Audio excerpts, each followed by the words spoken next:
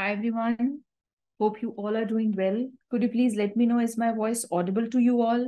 So technically, the concept of today's game changer webinar is to let you people familiarize with the way exam is basically presented, the way exam actually comes in reality, and how we actually solve it.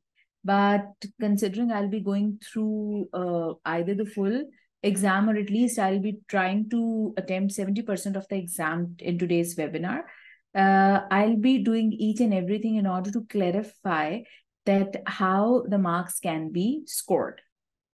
And obviously, once we are going through the concepts, we'll be like having a good recap of all the concepts which were previously discussed.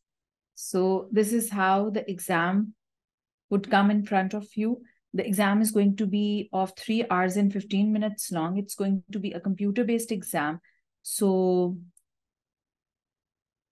one should know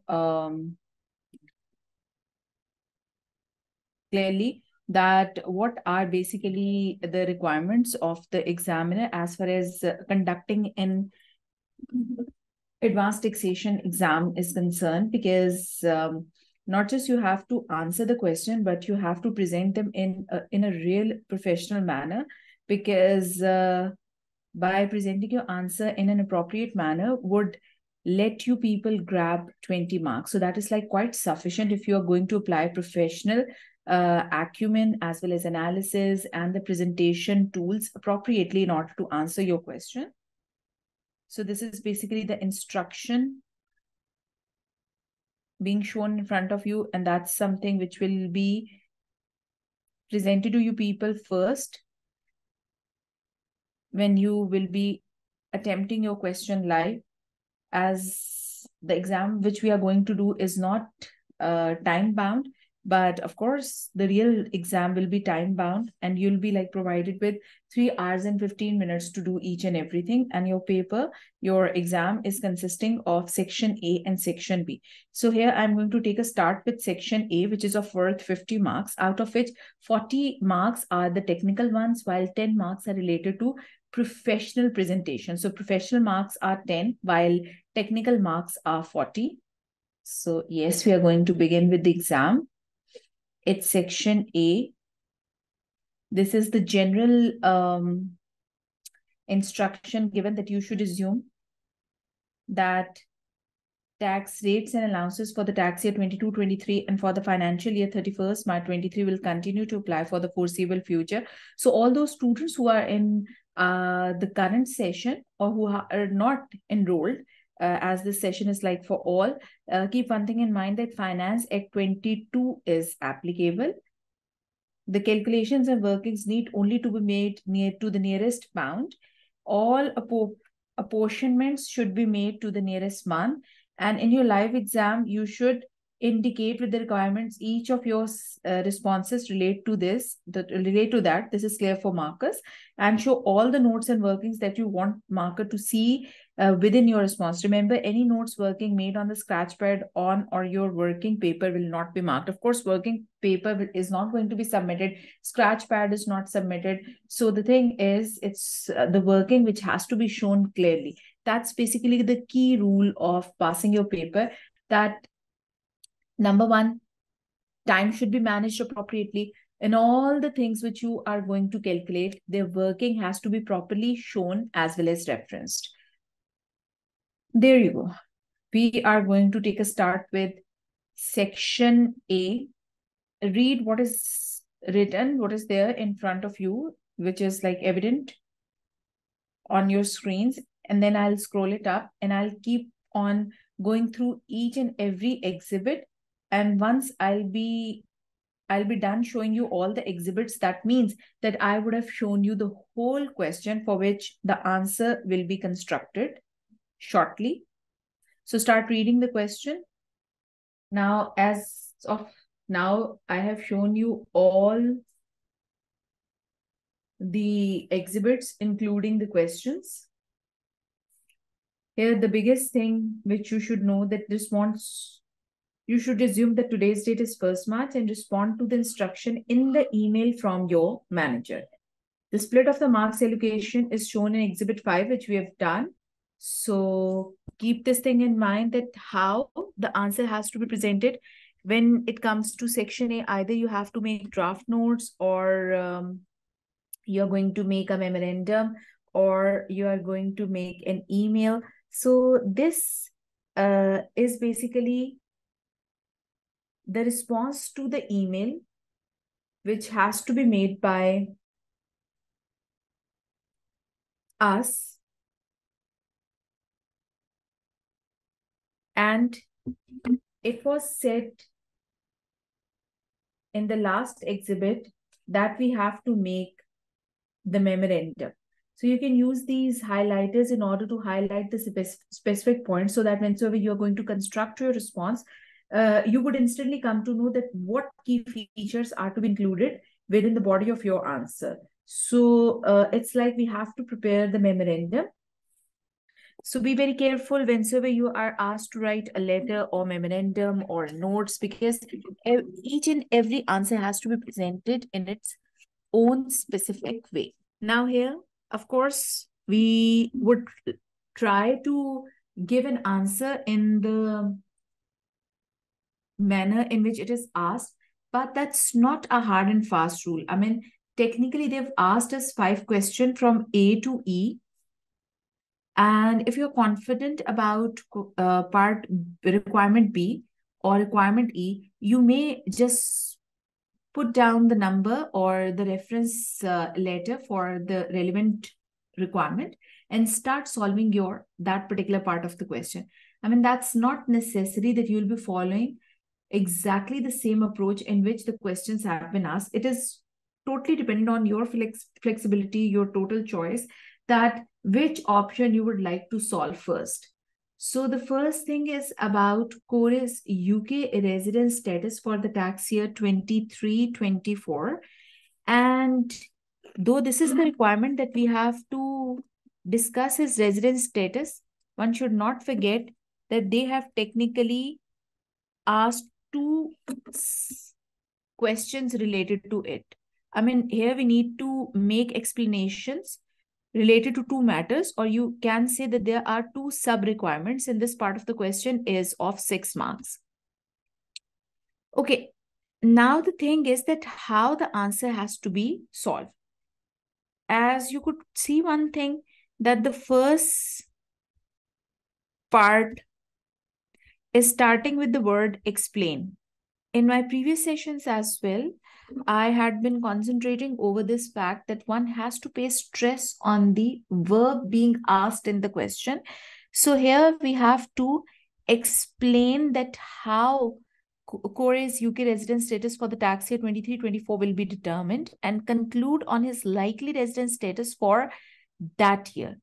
I've already confirmed that none of the automatic overseas or automatic UK tests have been met for 23-24, and you therefore do not need to consider these further. I mean, we'll be applying the rule related to the number of days the taxpayer spent in UK, along with the number of ties that has been met for the particular year, in order to see whether he will be treated as a UK resident person or not.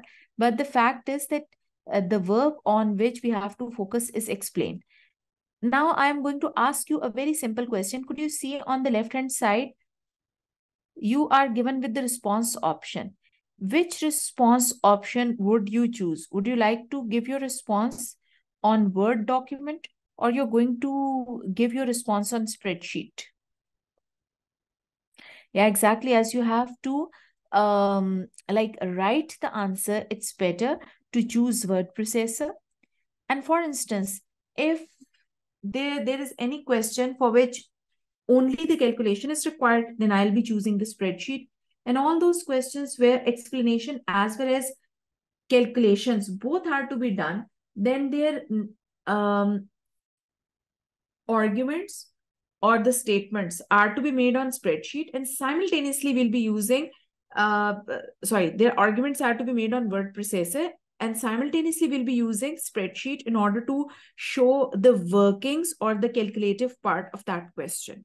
So either you'll be using word response or you'll be using a spreadsheet. Be very sure of the fact that which response option would suit your requirement. And there may be like many questions where not just the discussion has to be made, but calculation has to be shown as well. And for those questions, you will be using both of the options. So first of all, I'm going to show you that how I'm going to start giving an answer, because as the memorandum has to be made, so I would write down the number of the question. It's question number 1, part A, which is being done right now, so that examiner may easily check your answer and give you enough credit. So here I am going to make, for whom we are making this memorandum, for the internal record purposes, for the files, for the specific matter. And then we need to write down the name of the person. Our client name is, then the subject for which this memorandum is being drafted, it is Core's personal and company tax matters, corporate and personal matters.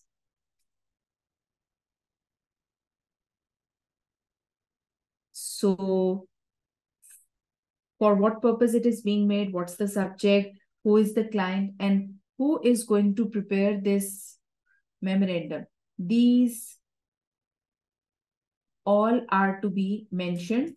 And this is like going to be prepared by the tax senior. As in the question, it was mentioned that manager has given an email to the tax senior. So tax senior is doing all these things. In most of the questions, it is the tax consultant or the tax junior to whom the email is given. So it is the tax senior who is basically going to prepare these memorandum. And now I'm going to start with part A, where we need to determine Core's UK residence status for the tax year 23-24. Let's have a look at the exhibit 1, which was about Core's personal detail.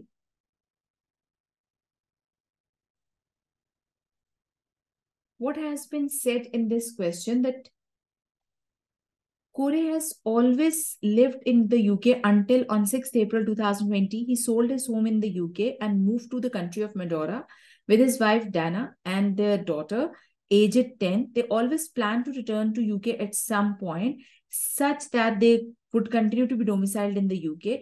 Core began working for the company in Medora on 1st May 2020, but in March 2023, his sister Florence became seriously ill, which is why they had to move back to UK on 6th of April 2023. So that's basically an important line. But the period which was not spent in UK, period from 6th April 2020 to 5th April 2023, as Core has not been resident in the UK for tax purposes during the period. However, he visited the UK, staying in hotels in the following manner. In the tax year 2021, he came there for 49 days. Then 21-22, he came to UK for 105 days. And then in 22-23, he visited UK for 74 days. And when it comes to 6th April 2023, since that date, on 1st June 2023, Core and Dana purchased a new family home in the UK. And on the same date, Dana started a new full-time job in the UK and became UK resident. Core and Dana have retained their home in Medora because Core was continued working over there and did not work in the UK. And it is envisaged that Core will have been in the UK for 115 days in the tax year 23-24. So keeping all this information in mind, now I'm going to determine their status for the tax year 23-24. As we know that any taxpayer's residency status is confirmed by applying the statutory test, as what I've said before, that we need to see that how many days they've spent in UK along with the number of ties they've got with UK. And it's also dependent on the fact that whether the relevant person was UK resident before the current tax year or not. So keeping all these things in mind, this is called the statutory residency test, which requires an application of prescribed tests to figure out that whether this relevant person is UK resident or not.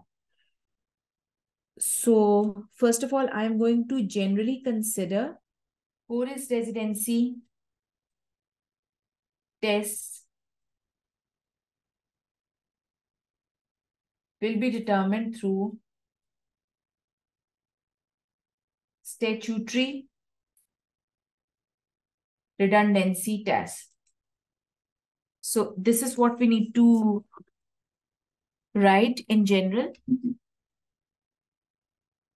And as it is already mentioned in the question that Kore's status cannot be determined automatically, because in the question it was mentioned that he was neither an automatically non-resident person nor automatically resident person.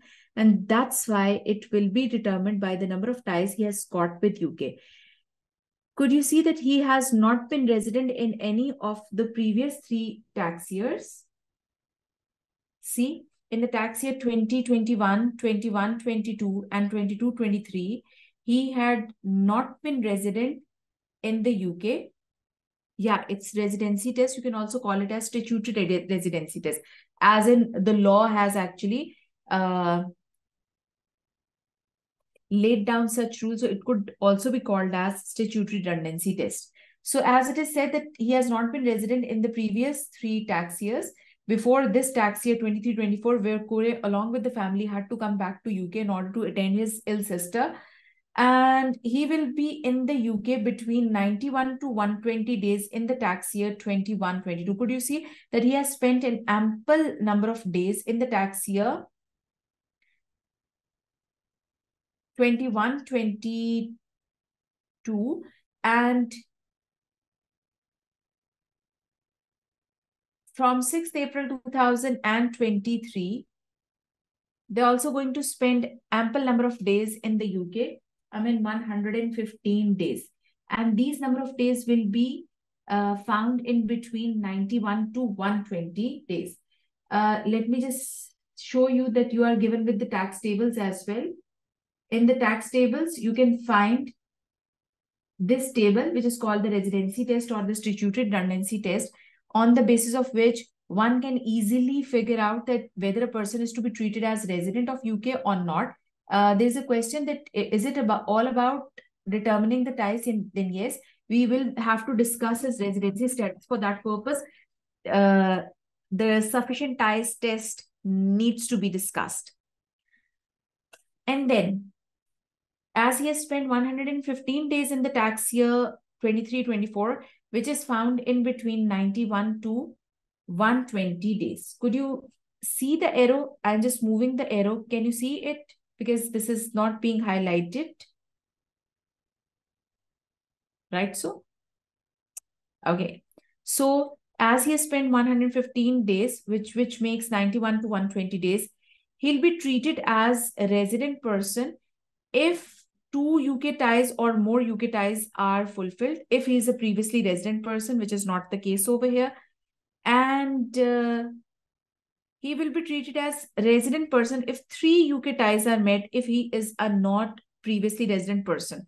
By considering that what is the previous resident status, we need to check 3 previous tax years. So he basically is falling in this capacity where he has not been a previously resident person, but now he's going to spend ample number of days in the tax year 23-24 and need to figure out that whether this person is to be treated as a UK resident person or not.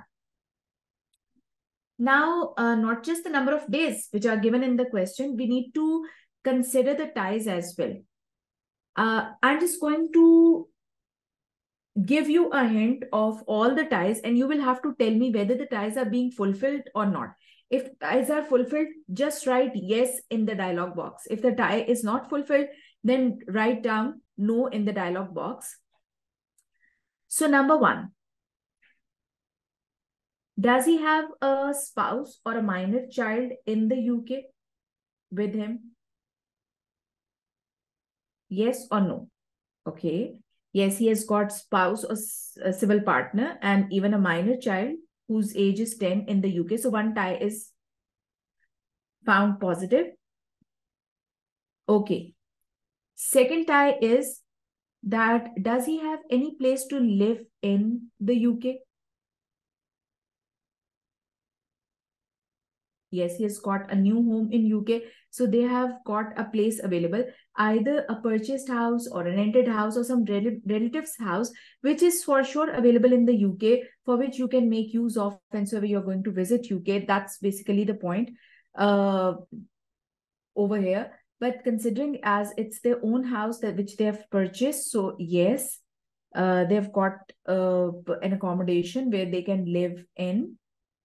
Third, is he doing substantive work? By substantive work, by substantial work, I mean to say, if a person is said to be working for a period of more than 40 days, if a person would be working for a continuous period of 40 or more than 40 days, he will be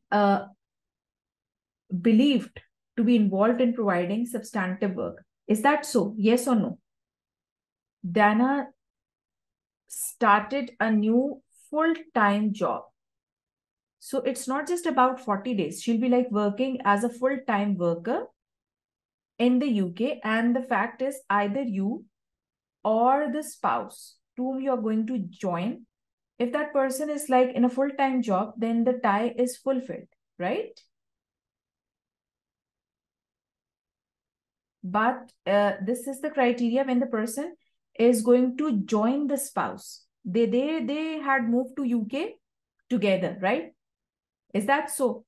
So technically, if a person, if his spouse had already been UK and he was joining the spouse later, then this tie would have been considered as fulfilled.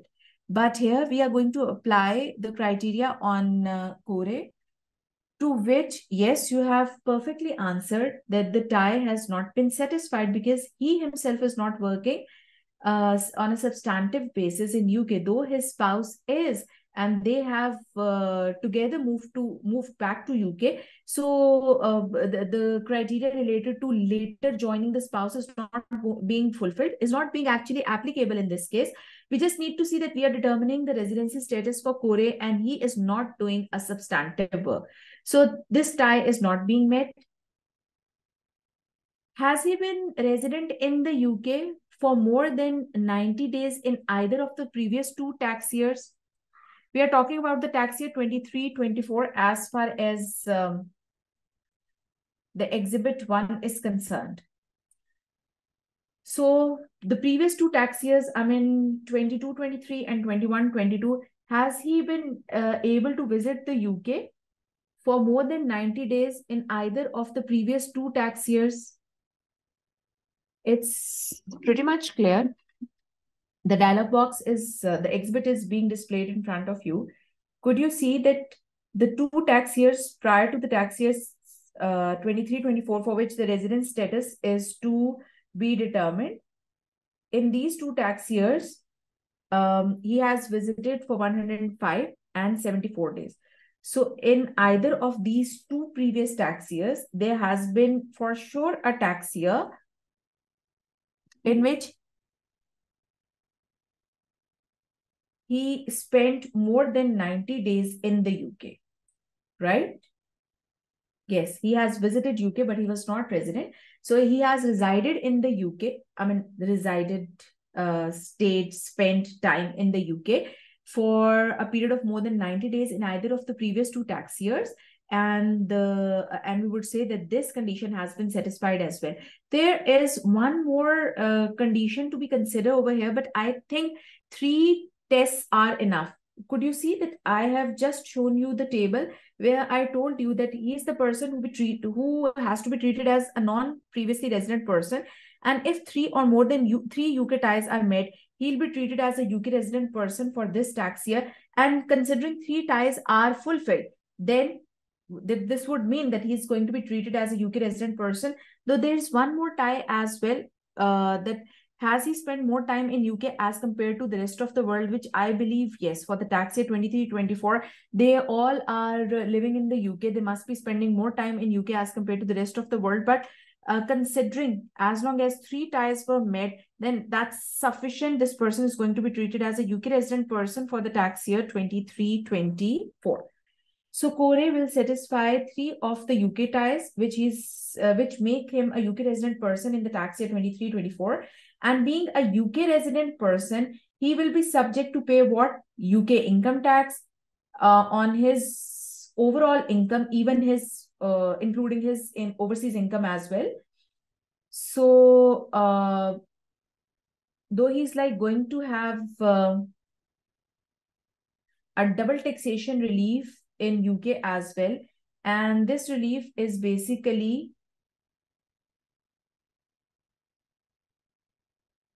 determined by making a comparison of what the tax has been paid in the country of Medora and being imposed in UK. Is that clear? Okay. So he spent 115 days in UK in the tax year 23-24, while in Medora he spent 250 days. So, right, you're absolutely right. He has not spent more time in UK as compared to the rest of the parts of the world. But considering three ties are fulfilled, so he's going to be treated as a UK resident person. So, what am I going to do over here? I am going to construct my response that in general, what I said that his residency test is going to determine his residency status. And as you have mentioned, because this is the response to an email to the manager is being made. So in a professional way, the memorandum has to be prepared in which we are addressing to the manager. So the word you has to be mentioned. So as you have already mentioned that Kore is neither an automatic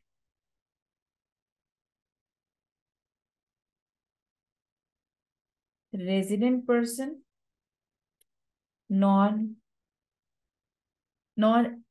an automatic non-resident person for UK for the tax year 23-24. We need to apply sufficient ties test along with number of days Kore has spent in UK by keeping the fact in mind that he has been previously non-UK resident person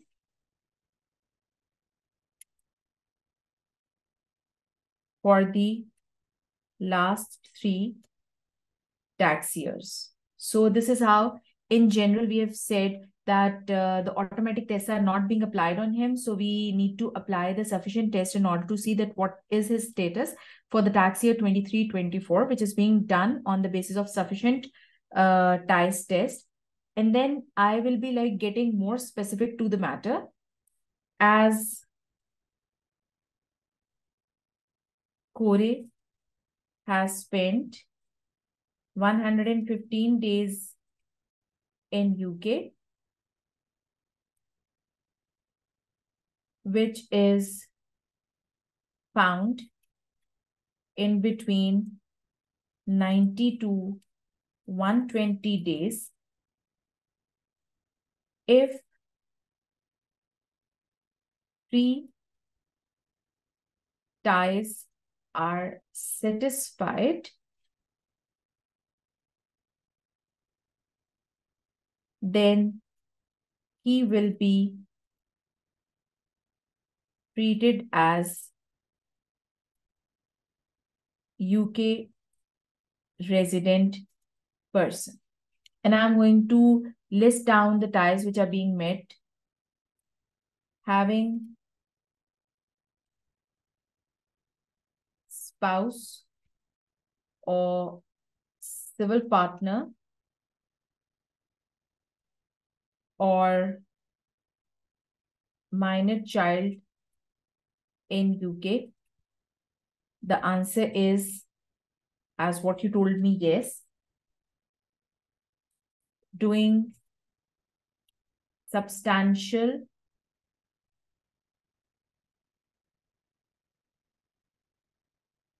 work in UK? The answer is no. Then having an accommodation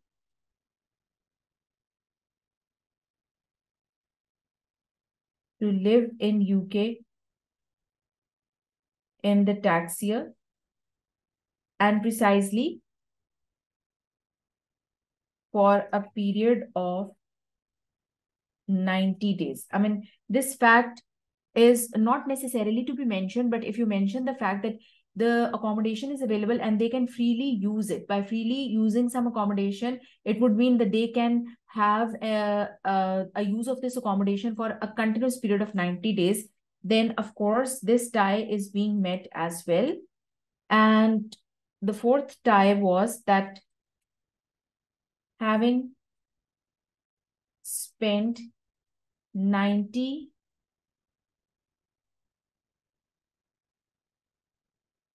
no, it's not like that they'll be spending at least 1 day on it. They should have an accommodation which they can make use of, would mean that no matter how many times they would be visiting the UK, that certain accommodation will be available to them for use. And we need not to specify this thing, but if we go deep down into the tax law, there is like mentioned a criteria of 90 days as well. Yes, though indirectly it is compulsory, but what I'm saying that if you do not mention it in your exam, then that's perfectly fine. If you would just be mentioning that having an accommodation one can make use of, that's a sufficient statement. So what was the fourth tie? Having spent 90 days or more in either of the previous 2 tax years, and the answer is yes. So now we would say that as 3 ties are met, so Kore will be treated as UK resident person for the tax year 23-24. And now what is left to be written? This is the maximum response that I'm creating. You can squeeze your lines. You can even summarize the whole thing in your own words whenever you are going to attempt this thing in your live exam. Now you will have to tell that what consequences will he have to bear if he becomes a UK resident person. So being a UK resident person, Kore will have to pay tax on his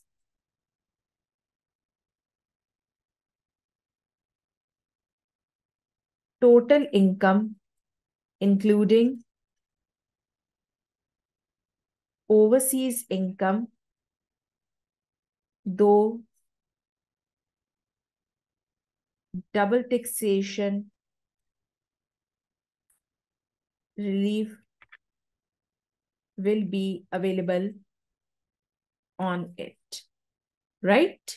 So this is how you are going to construct your response. And as the whole response was related to the explanation, I did not have to do any calculation at all, which is why I did not choose the spreadsheet option for making my response.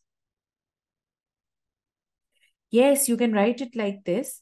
Yes or no. These are the questions. So writing yes or no, or simply you can say satisfied or not satisfied, or you can make a single statement by saying that there are three sufficient ties which are satisfied, namely having spouse in the UK, doing substantial work, and having an accommodation which he can make use of. So on the basis of three ties, he'll be treated as a UK resident person. So this is your exam. You will have to present your answer in such a way that this will be clarifying each and everything. So you can write it as yes or no. You have made the full statement as well, right?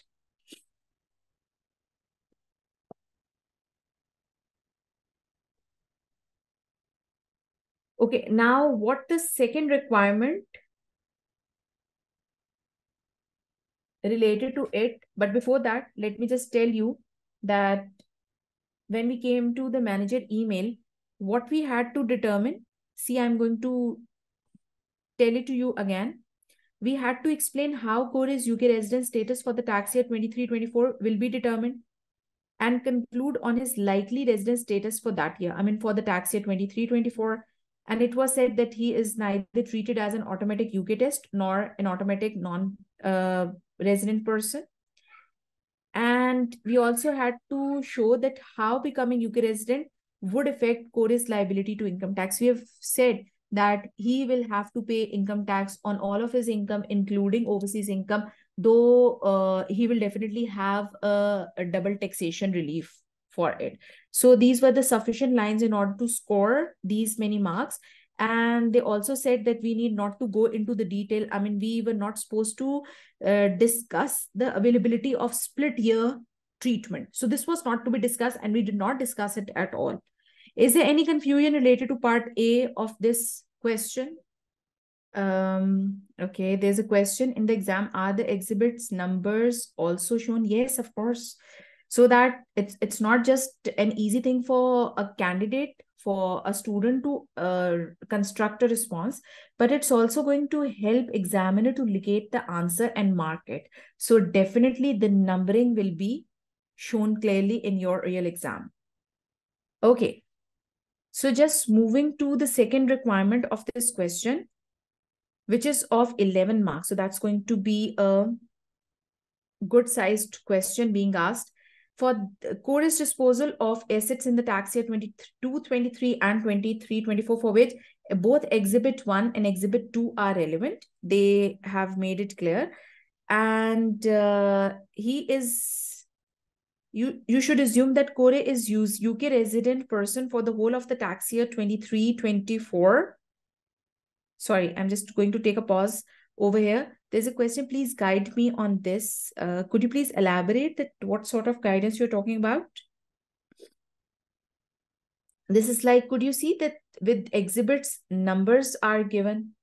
It's like in the actual exam, the numbering will be given.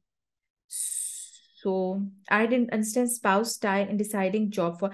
Oh, okay. That was just a by the way thing which I discussed, that there is a split year rule in which if the spouse is already there in the UK and the second spouse is going to join him or her, then considering the first person is doing a full-time job, when the second person joins him, that person becomes an automatically a UK resident person, but that's not the case being applied over here, because both husband and wife went at the same time to UK. So this point is not applicable at any case. I was just discussing the other rule. Okay. So what I was telling that we have to assume that Kore is UK resident for the whole of the tax year 23-24. And we know this thing that his status for the tax year 22-23, where he was non-resident person, and he's like going to receive taxable income in the year of 42,320 before deduction of his personal allowance. So just imagine if his personal allowance is going to be deducted against 42,320, his income will be falling down below 37,700 pounds. So he is most likely to be a basic rate taxpayer for the tax year 23-24. And here we need to discuss two things. We have to explain how each of Kore's disposal in the tax year 22-23 will be treated for the purposes of capital gains tax. And we have to compute his CGT liability for the tax year 23, 24 as well. Could you see that for this requirement, we need to make an explanation? The first thing. And we have to calculate his tax liability as well. So explanation, the discussion, and calculation both are required. So it's like that I'll be using both response options. For the explanation, I'll be using word processor option. For calculation purposes, I'll be using spreadsheet. And there I'll be clearly giving the reference of the question for which the answer is being made so that examiner will find it easy for marking purposes. Okay, so I hope now Exhibit 1 is pretty much clear to you. As for the tax year 22-23, he was a non-resident person, but for the tax year 23-24, he became a resident person, right? So I'm just moving to Exhibit 2, which was like quite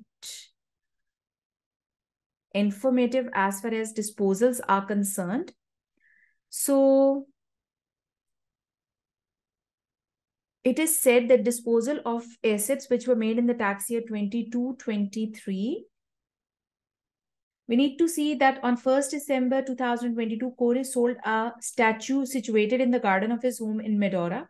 Statue falls under the category of chattel, right? It's a movable asset. So painting, statue, decoration items, they all fall under the same category on which specific rules related to chattels are to be applied. He had purchased the statue for £17,000 on 1st September 2020, and the sale resulted in a capital loss of £7,400. But the fact is that if he is a non-resident person, then does he need to do his calculation for the tax year 22-23? And the most important thing is that the sale has resulted into a capital loss, right? So could you please tell me in a very summarized way, what's your stance on it?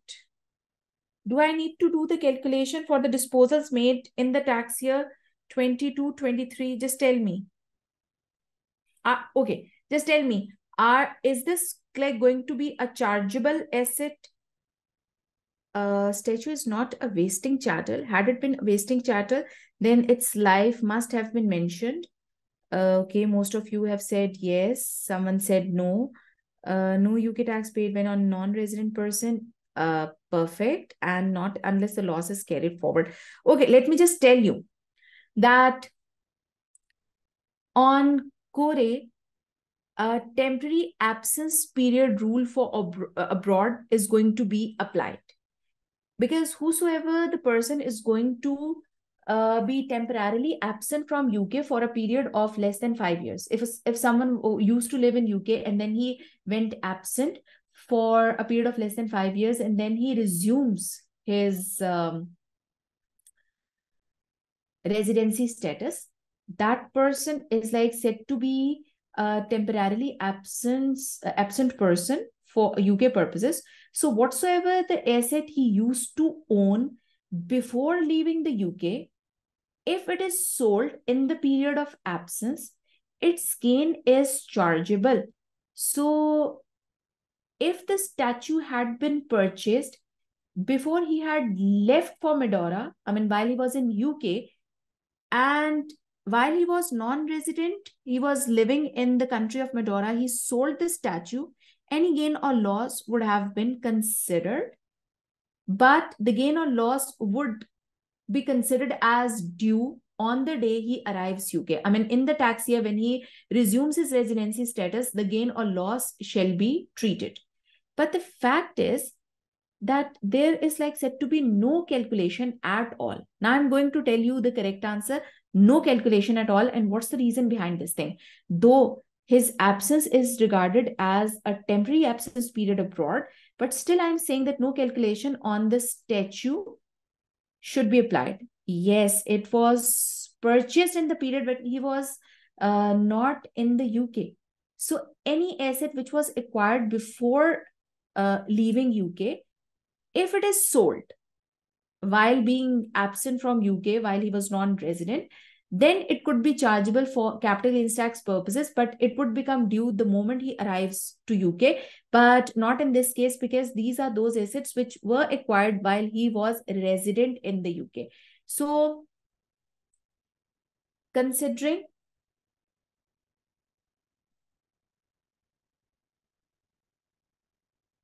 the statue was both bought and sold while he was living in the country of Medora, which is why capital gain loss or even the capital gain is not going to be treated for under UK CGT rules. I mean, as this is the loss, so no relief is going to be available. And what about this? The second asset. On 1st February 2023, as a result of the commercial takeover, Corey received 4,000 shares in TW Public Limited Company, a holding of less than 1%, and £12,000 cash in exchange for 2,000 shares in SQ Public Limited Company. So considering it is not merely a paper for paper exchange, rather, Corey is going to receive cash in exchange of the shares. So this will lead to the calculation of chargeable gain, but would he be liable for capital gains tax purposes or not? Could you see that this holding was acquired on 1st of June 2015 when he was living in the UK, right? So he had owned the asset uh, prior to the fact that he would have left UK, but I'm considering he's going to resume his status within a time period of 5 years. So whatsoever the thing has been sold in a period of his non-residence from UK shall be chargeable for taxation purposes, but that gain is going to be due the day he arrives in the UK. I mean, he's like going to arrive on the day which falls in the tax year 23-24. So the gain or the loss shall be treated as if it's related to the tax year 23-24. So I'm just going to write down these points for the disposals which were made in the tax year 22-23, because in the question it is asked that we need to do the explanation related to the disposals made in 22-23 and 23-24, and then we do the calculation.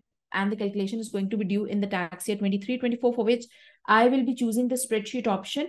There's a question, could you remind what's a paper for paper exchange? For instance, there is a company in which we have got a shareholding, and that company is going to be taken over by another company, or the company is going to change its capital structure. And as a result of this, they're going to ask us for our shares. We are going to give them back our shares, and in reply to this, in response to this, they are giving us the replacement shares. So the old shares were given back and we got the new shares. So this is said to be a paper for paper exchange. Okay, so I'm just going to make a response on word processing sheet. So it's the requirement B.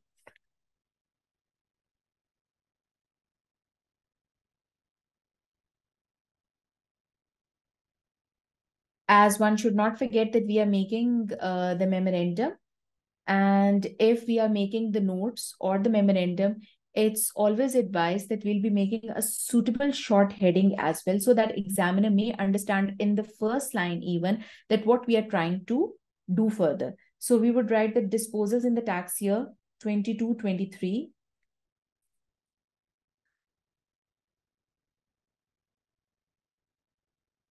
And I need to highlight this heading as well.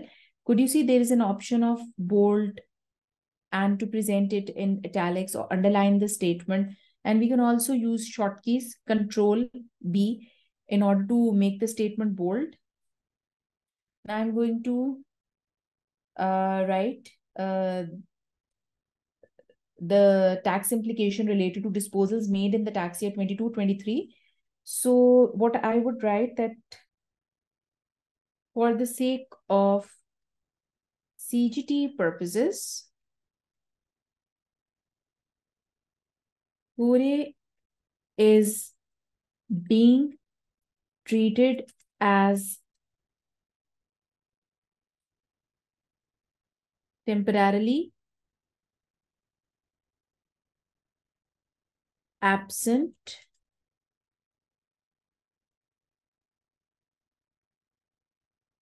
from UK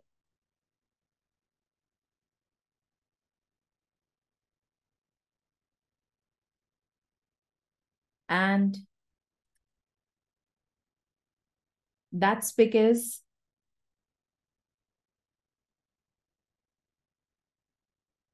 number one, he has been absent from UK for a period of less than 5 years. Number two,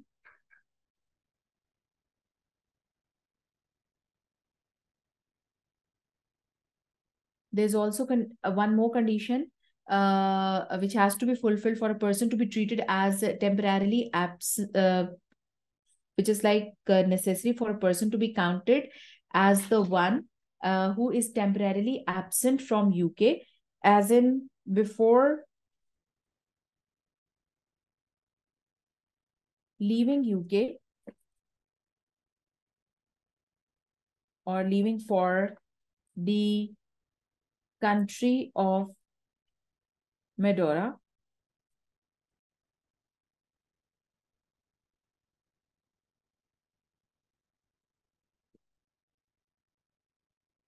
he has spent at least 4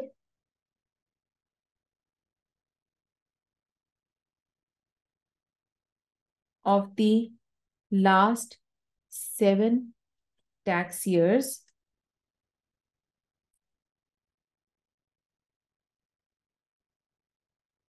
immediately prior to the tax year of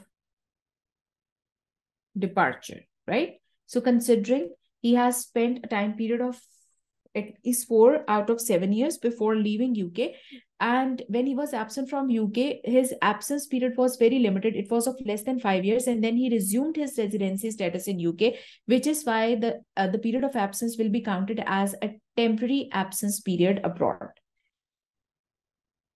And then, as this is like this is what I'm discussing, the general criteria under which Kore is going to be treated as a person being temporarily absent from UK.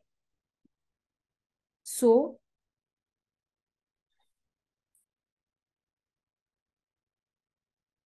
under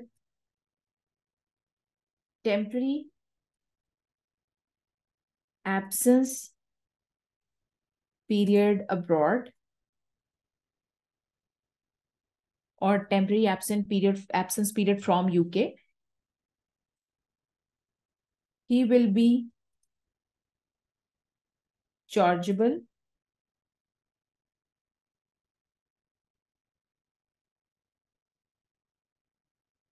for UK CGT on any asset whilst he was living overseas,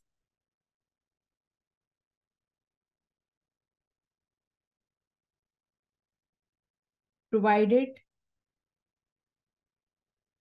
he owned that asset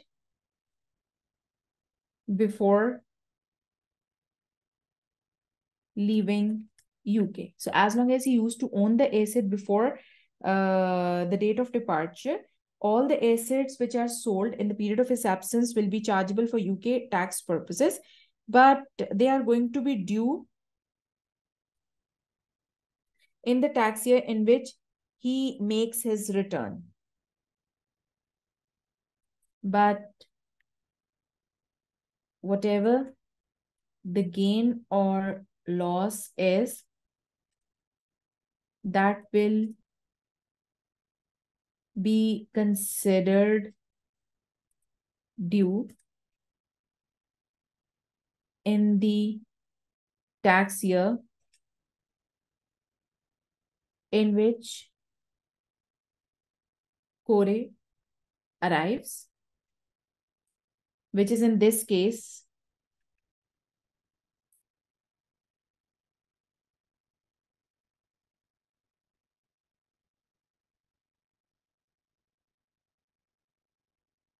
tax year 23-24, right?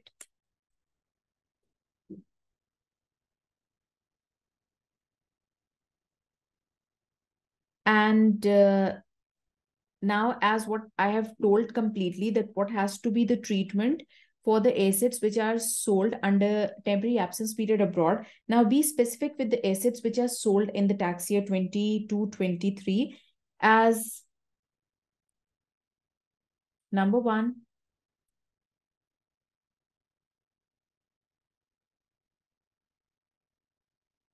considering the statue has been sold and purchased in the period while Kore was living in Medora. That's why it is not subject to UK capital gains tax liability, right? And when it comes to the situation of the takeover,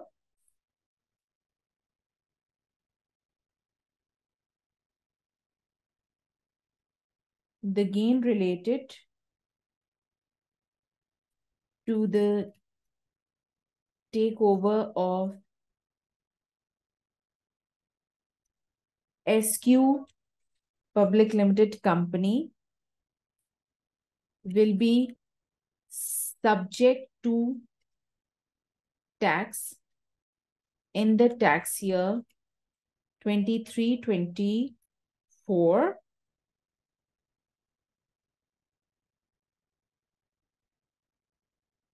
rather than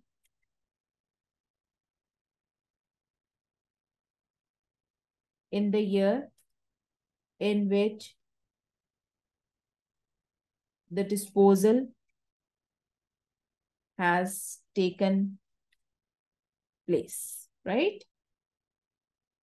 So that's how we have made clear that he is falling under the temporary absence period abroad rule and what has to be done with the assets sold under the temporary absence period, and considering the specific assets being sold by him in the tax year 22-23, the statute has nothing to do with it, but the gain is definitely going to be chargeable, but in the tax year 23-24. Is there anything which is confusing, at least the disposals related to tax year 22-23 are concerned? Do let me know then. There is a question that is this part sufficient for explanation of takeover? See, I've just said that this gain is going to be due in the tax year 23-24 when he would regain his status of being a UK resident person. So when I'll be doing the calculation, I'll have to discuss more. But here, I'm just telling that this is not going to be due in 22-23. So calculation will be done later. So when the calculation is going to be due, its explanation will then be made. There was one more question for which the answer has been perfectly made. Good. I hope this answer was like... very well explained. You are now clear about it. But still, considering that these shares were acquired at the time when Kore was UK resident, so if he's like going to sell them when he has left UK, but in the country of Medora, when he actually sold those shares, he did not prolong his stay. His stay in the country of Medora was very short. And just after 3 years, he again became a UK resident person. He moved back to UK along with his family. So in a very short period of time, considering you used to reside in UK before and then you became a UK resident person again. So in such short time period, if any asset is sold, this is like classified as the period of temporary absence, in which if the asset is sold, had this asset been acquired in the time period when a person used to be a UK resident one, then the gain or loss shall be calculated and it's going to be treated for UK taxation purposes, for UK CGT purposes. But the gain or loss is not going to be due when he is in the country of Medora. I mean, he is like non-resident person. The tax is going to be due when he would be gaining the status of being a UK resident person again. When he would regain the status, then the gain is going to be due so that he can easily pay off all the taxes to UK. Right?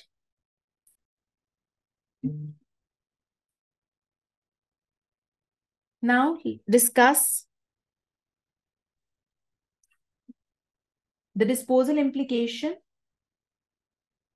CGT liability calculation for the tax year 23-24, as of course, when he's like going to regain his status in the tax year 23-24. So whatsoever sold in the tax year 23-24 are definitely subject to UK CGT, along with the takeover procedure which happened when he was in the country of Medora. That's also going to be due in the year in which he becomes a UK resident person once again.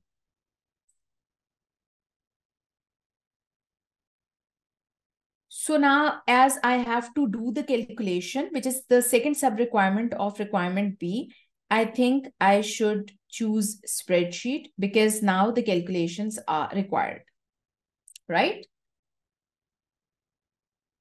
So let's have a look at the disposal thing as well. First of all, I would like to calculate the disposal of 2,000 shares in SQ Public Limited Company, which were made on 1st February 2023. Could you see one thing that on 1st February 2023, as a result of commercial takeover, Core received 4,000 shares in TW Public Limited Company and £12,000 in cash. So how much consideration he's like getting in the form of cash? The consideration received in the form of cash is 12,000, which is to be taken as disposal proceed. But what did he used to have, for which when the takeover took place, he got 4,000 shares and 12,000 cash. He initially had 2,000 shares in SQ Public Limited Company. And when it was taken over by TW Public Limited Company, TW Public Limited Company gave Core 4,000 shares in the new company and £12,000 cash. So this could be treated as a par disposal, as in the previous shares, when they were given back to TW Public Limited Company, the new company gave them not just the shares. I mean, it was not just a paper for paper exchange, but he got the cash as well. So this should be treated as a par disposal of old shares. I need to know that what cost could be associated with the old shares for which the consideration is being received in the form of cash. And it is also said that one share in TW Public Limited Company was worth £3.5 on that day. And Corey had purchased his 2,000 shares in SQ Public Limited, a holding of less than 1%, for £13,500. So how much cost he has actually spent in the past for the sake of getting these 2,000 shares in SQ Public Limited Company? They were of £13,500. And when the takeover had taken place, this cost has to be split over the new shares being acquired from in TW Public Limited Company, as well as the cash being received, so that we can easily associate that how much cost could be attributable to shares and how much cost could be attributed to cash.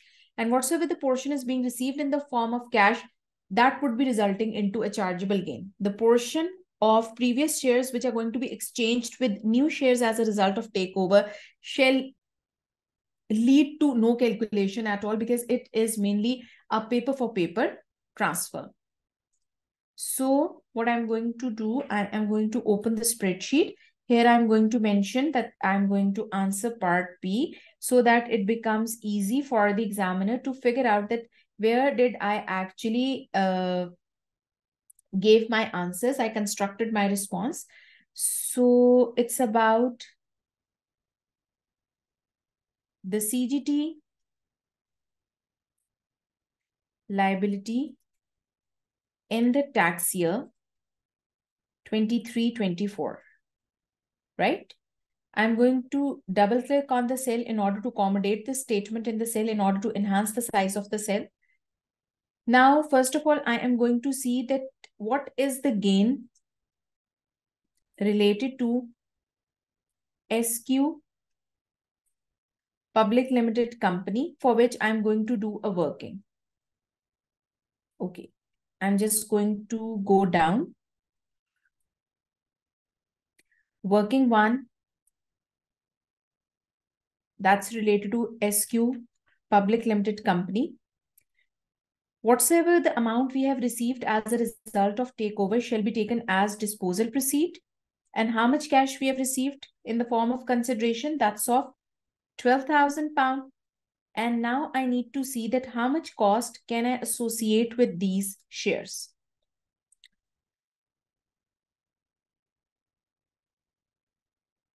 In the past, in SQ Public Limited Company, 2,000 number of shares were purchased and their cost was £13,500. See, I am not using the symbol right now, though as you can see this arrow, this hand sign. If I click on the symbol, I can choose the pound sign over here. But that is like going to be a lengthy activity if I keep on using pound signs every now and then. So what would I do when I'll be like formulating the final answer? When I'll be giving the final answer, I shall write the pound sign, or maybe the pound sign will be mentioned exactly in the top of the question of the answer, so that whatsoever the values are falling under it will automatically be understood are in pound currency. So it's not advisable to keep on using pound sign every time. That is like a complete wastage of time. Now, what I have to do is I need to determine that how much cost could be associated with shares and how much cost could be related with cash. Now, when it comes to shares, how many shares we are going to get? 4,000. And what is the market value of each share we received as a result of takeover? As a result of takeover, whatsoever the new shares we are going to get, each share has got a worth of £3.5 per share. So it's like £3.5 is the market value of each new share received in the new company as a result of takeover. And from the new company, we have also received cash. And cash has got a worth of £12,000. Here I need to know that what is the total market value which has been received in the form of shares. It's like 4,000 shares are being received whose market value is 3.5. That's of 14,000. So what have I actually done? I am going to see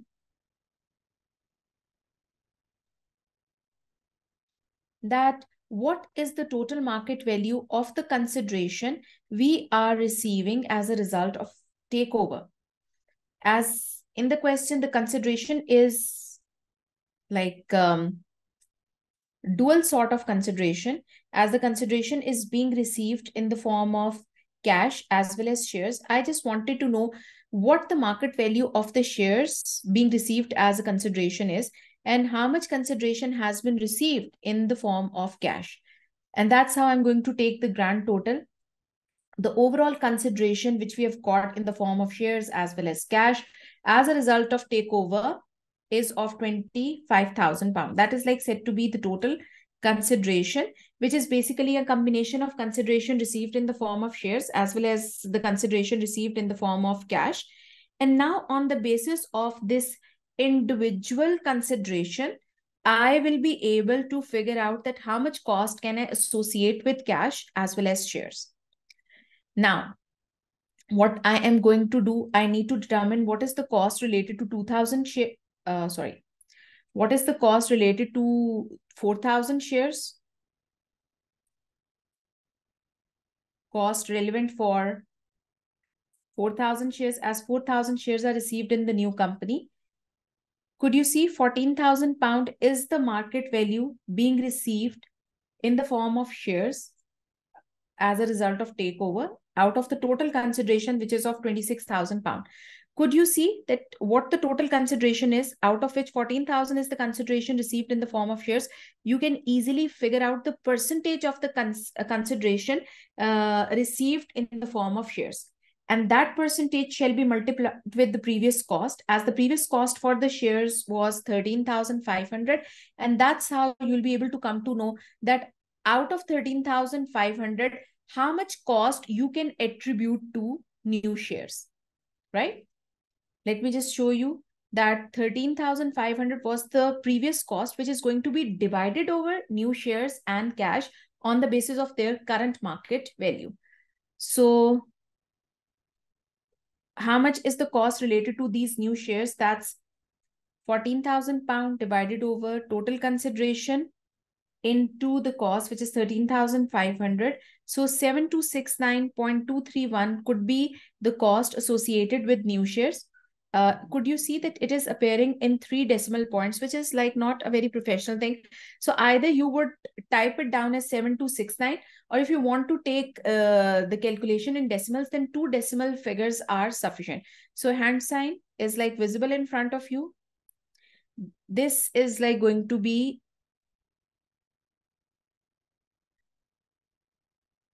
done like this, or this could be customized according to your choice, but I would believe that one should not go into this kind of activity. So it's far better if you take the value in decimals, then 2 decimal points are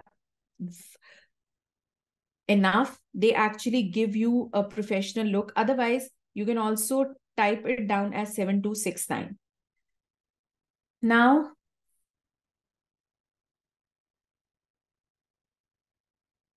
I'm going to see that how much cost could be associated with cash. I mean, how much cost is relevant to the previous shares, for the sake of which, when the takeover had taken place, we received cash. So cost for receiving cash, cost related to cash, it's like going to be determined again on the basis of market value, as £12,000 is the market value just associated with cash. I mean, the amount received in the form of cash out of the total consideration, which is of £26,000. This total consideration was received as a result of takeover activity, and this has to be multiplied with the previous cost.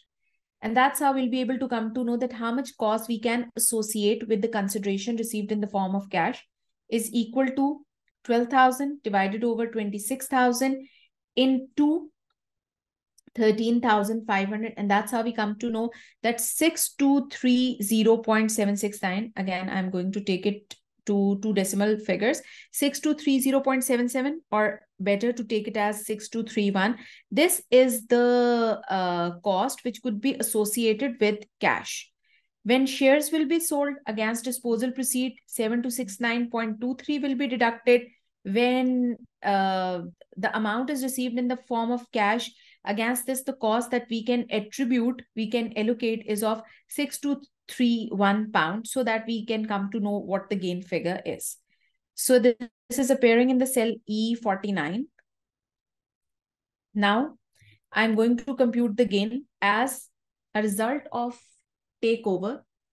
The previously held shares in SQ Public Limited Company were taken over by TW Public Limited Company, and they gave Core cash of 12,000. We need to see that how much cost could be associated with this cash. This is of, as what I told you, with the help of calculation, 6231. So cost is going to be deducted 6231. Now we come to know what the gain figure is. The gain figure is of 12,000 less 6231. This would be of £5,769. So this is like said to be the capital gain, or you can also call it as chargeable gain on which CGT liability in the tax year 23-24 shall be calculated. Is this point clear? If yes, then I'll move forward, as one has nothing to do with this disposal of statue. So let's move to the disposals which were made in the tax year 23-24 on August. In August 23, Corey sold a house. See, it's a residential property, so one should be like alert that rates of CGT are going to be changed. But that was situated in Medora. This house was purchased on 1st July 2020 and has always been rented out. The sale realized a gain of 34,500. See, students, this is the house not located in UK, not existing in UK, but in the tax year 23-24, Corey himself is a UK resident person. Just suggest me, what should I do? Do I need to compute the gain or the loss? Do I need to do any calculation? Yes or no? Yes.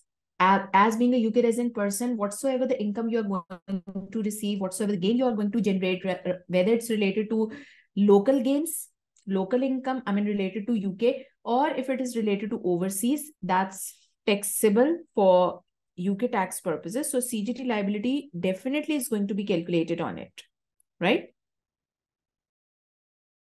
Now we need to see that what gain or loss would arise on this house. And the point is that the situation is like under control because the gain, it's like already calculated. Though calculation of gain is very simple, against the disposal proceed, we can deduct the cost, and that's how we come to know what the gain figure is. And this gain is not eligible for any relief because this house has always been rented out. So no one needs to think about principal private residence relief or anything like this. So the gain is like already calculated. It's 34,500. It is also treated to be the gain related to the tax year 23-24. So as I started doing the calculation related to the gains made in the tax year 23-24, in which I had to include the shares disposal related to SQ Public Limited Company, though the actual disposal did not take place in 23-24, but the gain has to be considered due in the tax year 23-24 because of the implication of temporary absence period abroad. So what the gain was there on the disposal of SQ Public Limited shares as a result of takeover, it's 5769, appearing in the cell C35, is equal to C35. So this is the gain. I mean, current year gain, but one should not consider it as the gain related to residential property because residential property rates are different. So I'll keep them separate. So this is the normal gain other than the residential property. And how much gain is going to be due over the disposal of overseas house, gain related to house in Medora. This has already been calculated. This is relevant to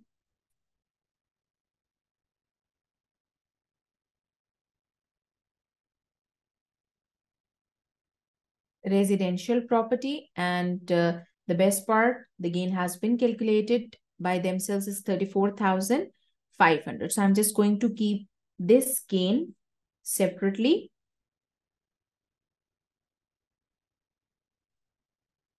And then comes the third disposal. On 1st December 2023, Corey gave his sister Florence 700 of the 4,000 shares he owned in TW Public Limited Company. One share in TW Public Limited Company was worth 4.5 pound on that day. So technically, he gave his sister the shares.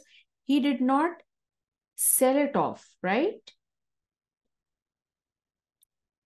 Okay, sorry, I did not answer a few questions which appeared lately. Um, gain is more than £2,000, so it should be automatically treated under a rising basis. Absolutely right. Yes, the recording is going to be uploaded. I skipped one question as well, two questions, right? I want to know if there is a group where the answers will be shared. Do you want to take the standard solution? Is that what you're asking about?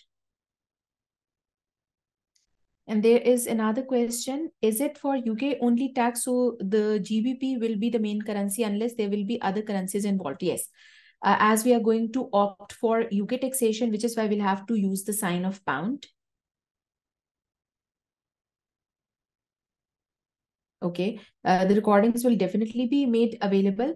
The link will be given in the description of the video, which you can access later. But if in case you have any problem related to accessing the video or anything else, let me just give you the number of our support staff member and an email address as well, on which you can send your queries. The telephone number is 9232 4922 1387. So that's the number of our support team. You can contact them if in case you cannot be able to find anything else related to this video or anything which is like available in general for taxation purposes, for advanced taxation purposes specifically. And there is an email ID as well, which I'm going to provide you, on which you can send your queries. It is about support@wifi.com, right? But if you talk about any specific WhatsApp group in which the queries could be discussed, then unfortunately, this is not available for the students who are attending right now this session as a general session, because we give the facility of WhatsApp group to only those students who are a part of our proper session.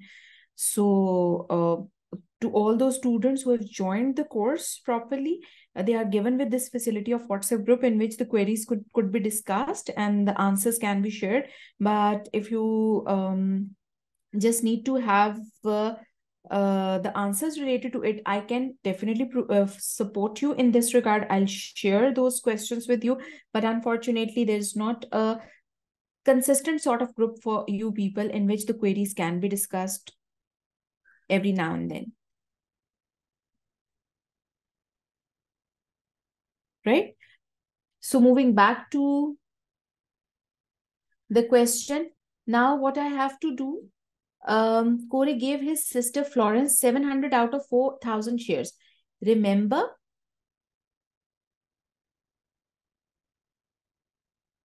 if you're a part of crash course or any batch which is like being run by Wi-Fi on a proper basis, then you will definitely be given with the WhatsApp group facility. Otherwise, that's not the case.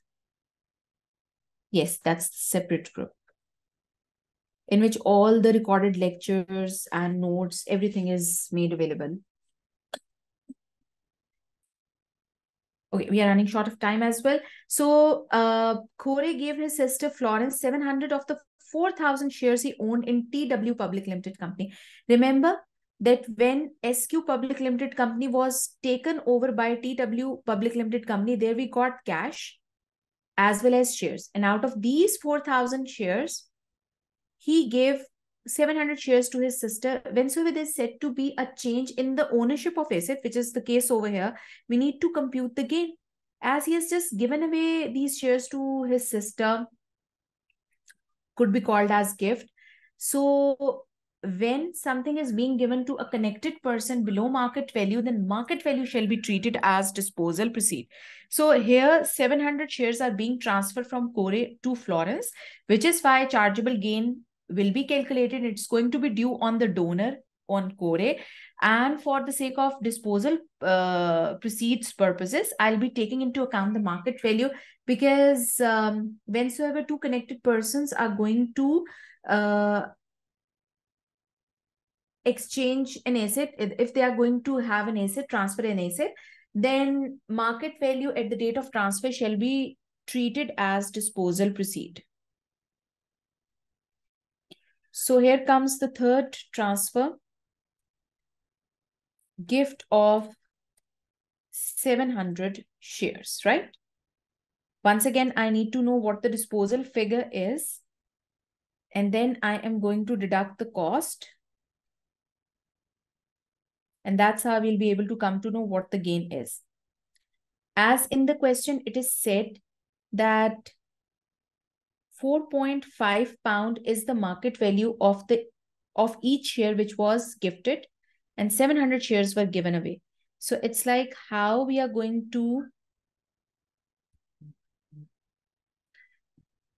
get the disposal figure.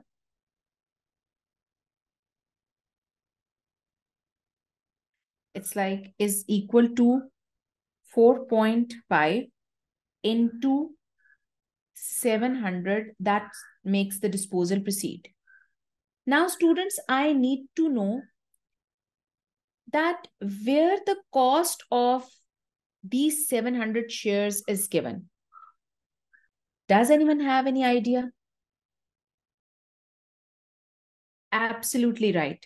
The workings which we did as a result of takeover, we had already apportioned the cost. We had split the past cost over shares as well as cash. For cash, we have computed the gain. And surprisingly, out of these 4,000 shares, we have given away 700 shares, and this cost is going to be used for this purpose. 7,269. This was the cost for 4,000 shares, right? And how many shares were transferred? 700 shares. So technically, I need to know the cost for 700 shares only. Keep this value in mind, 7,269. Otherwise, you can use cell a reference number for the sake of computational purposes, which actually gives a more professional look when examiner would be digging out the answers and seeing that what has actually been solved from your side. So 7269.23, I'm going to round it off as 7269 minus, as this is the cost, it should be deducted. So whichsoever thing is to be deducted should be presented with the sign of minus. 7269 is the cost. It's related to 4,000 shares, out of which only the cost related to 700 shares is relevant right now, because not all the shares are transferred. So the cost is of 1272.08, and that's how the gain will be of is equal to sum. I'm selecting the cells. It's of 1877.93. So what the gain figure is 1877.93, or simply you can take it as 1878. So this is the gain on which normal CGT rates will be applied. It is the gain related to residential properties on which different rates are applicable, or if the gain is qualifying for business as a disposal reef, that's only the case where the rate becomes static. The only flat rate of 10% will be applied. Otherwise, the normal rate is 10% in basic band and 20% in high rate band. So this is like gain related to 700 shares which were being gifted to his sister Florence. Now see, I have taken up all the gains in my calculation, and I have kept the gain related to house and Medora separately because the rates are different.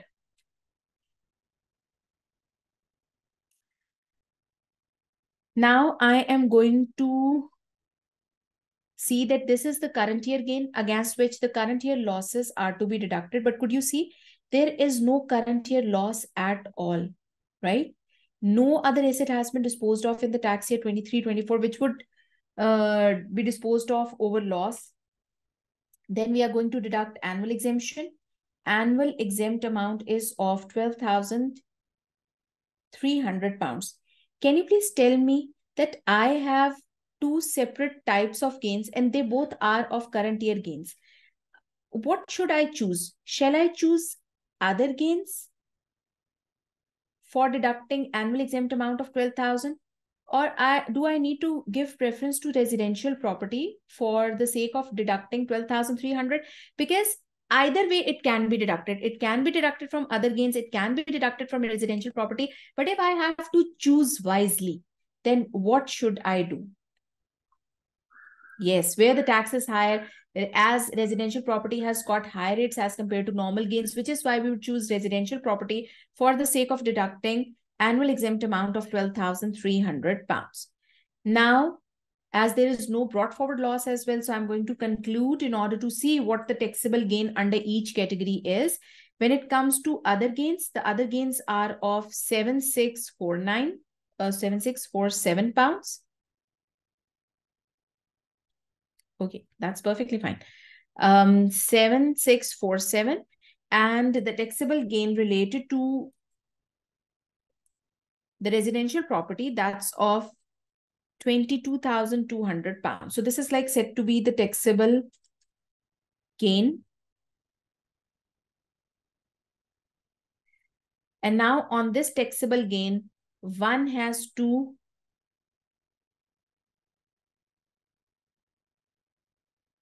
compute capital gains tax.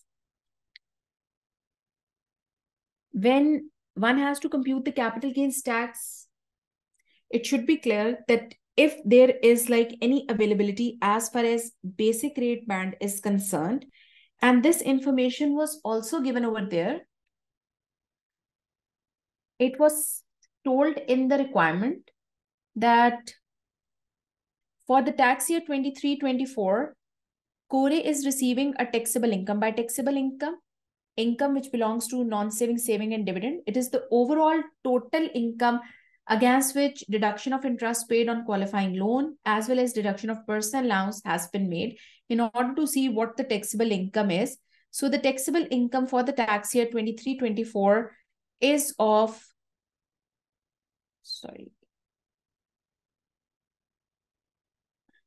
42,320 pounds, but no, that's before the deduction of personal allowance.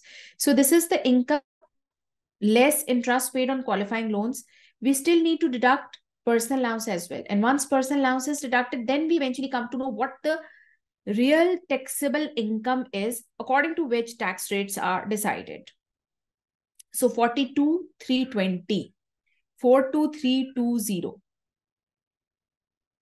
available basic rate band, as we have in general basic rate band of 37,700, out of which we need to see what the taxable income is. The taxable income is 42,320 less 12,570. I mean, you can also do the calculation separately. I mean, instead of showing it in the same cell, you can like do the calculation step by step, as in the taxable income is what? It is 42320 less 12,570. That's of 29,750. And that's how the available basic rate band will be determined by taking into account 37,700, which is the maximum figure in the band, against which 29,750 has been consumed in order to see that how much of the basic rate band is still left.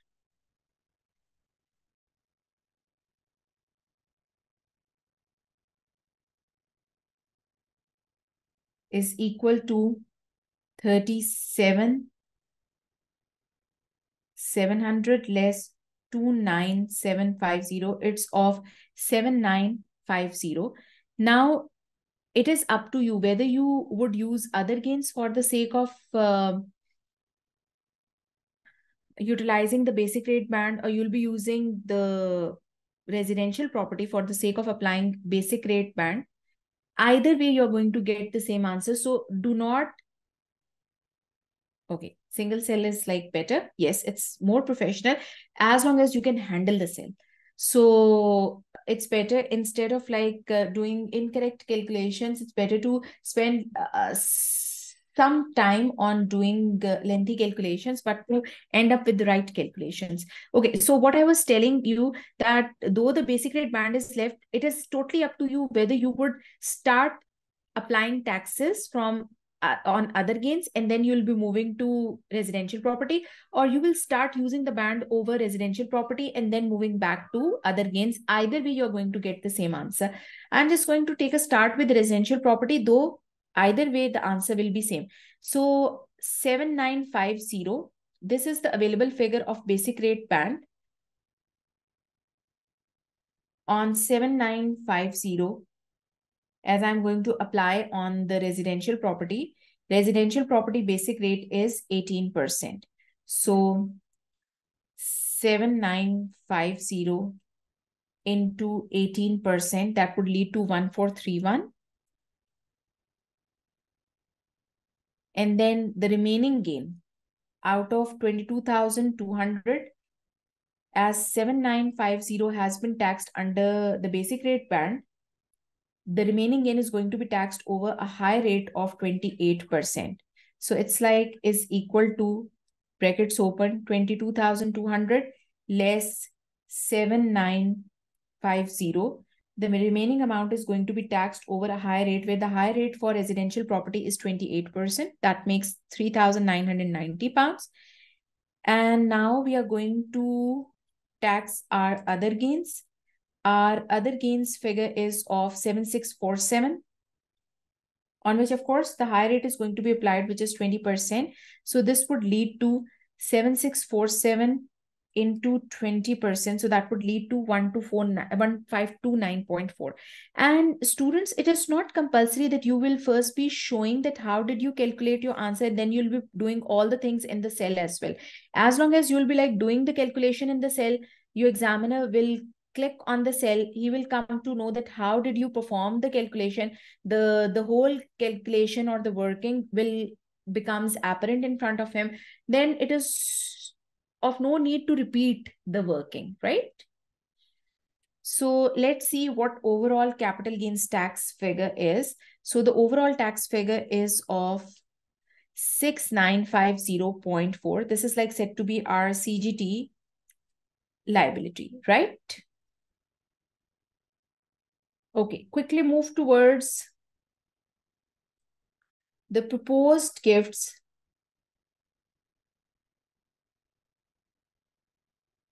made by Emma.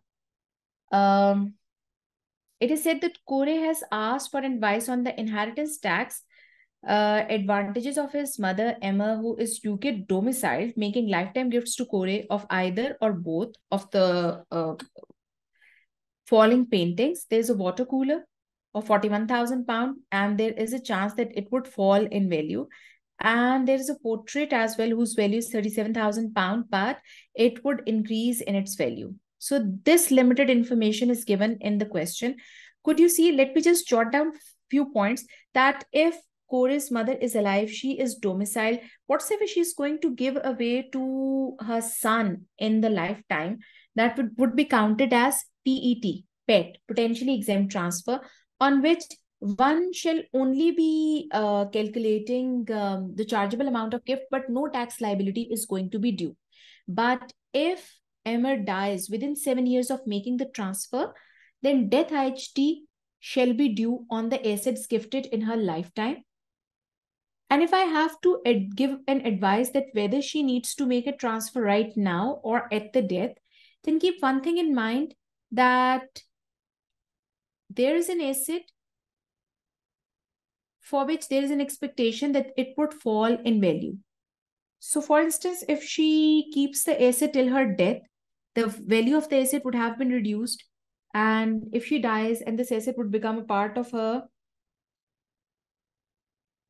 death estate, a lower value comparatively will become a part of her death estate on which lower tax will be imposed. Though there could also be a chance that if she's like going to give away the gift right now, this would eventually be like having a decrease in the value, and it's not something on which there was an expectation. I mean, this was not a depreciating asset. So if it is like not expected on the asset that loss could appear eventually, then fall in value relief can be obtained as a result of calculating death IHT on lifetime transfer, in which the gross chargeable amount will be reduced and hence death IHT will be reduced as well. But when it comes to portrait, I would suggest that transfer has to be made right now because currently the market value is low and it is anticipated that it would gain its value in future. And if it is likely to gain value in future, then currently the value is low. If gift is made right now in her lifetime, the value will be locked because the transfer of value will actually be capturing the value which is prevailing right now. So considering if we come up with the value which is lower, it would result into a lower value of taxes, though no tax liability is going to be due right now in the current tax year in which gift is made. But if she dies within 7 years, even then the lower value shall be liable for tax purposes. So see, let's focus on the verb which is mentioned in part C. Again, we have to make an explanation. So response should be given on word. And this part of the question is of 6 marks. Here they say, explain with respect to the amount of inheritance tax payable only, whether it would be beneficial for Emma to make lifetime gift of either or both of her paintings as opposed to retaining them till her death. There's no need to address the annual exemption as Emma makes use of this every year. So she's like making other transfers as well. She's like already has ample transfers to consume the annual exempt amount. So no need to pay attention to this thing. You just need to consider tax right away on the chargeable amount of gift, and you should assume there is no nil rate band available regardless of when the transfer would take place. So without worrying about any annual exempt amount or nil rate band, we straight away have to compute the tax liability. But in the absence of this note, which I'm going to highlight right now, in the absence of these two notes, if these two notes were not provided, I shall have definitely taken into account of both annual exemption as well as nil rate band. There's a question, NRB is available only on death? No. It is like available in the lifetime transfer as well as on death. But here, when the transfers made in the lifetime are pets, are potentially exempt transfers, when the transfers are made to individuals, then that's not subject to any NRB. But if in the lifetime the transfers were made to trust, this would be regarded as CLT, chargeable lifetime transfer, on which NRB would definitely be available even the asset is being transferred in the lifetime, right? Now I'm going to choose again the word processing form, and this is the requirement C, for which I'm going to make a response.